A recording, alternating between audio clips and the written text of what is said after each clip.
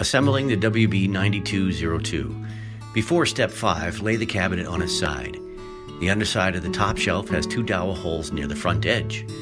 The underside of the middle shelf has a metal lock plate at the center edge and 1 row of 2 dowel holes in the middle. And the underside of the bottom shelf has the label in the middle and 2 rows of 2 dowel holes that attach the front and back kickboards. Next step 5. Attach the doors. Slide the door hinge onto the front of the hinge plate until it engages the hook, then firmly push to lock in place. You'll hear the audible click. Support the door and attach the hinges from the top first, to the middle next, and finally to the bottom.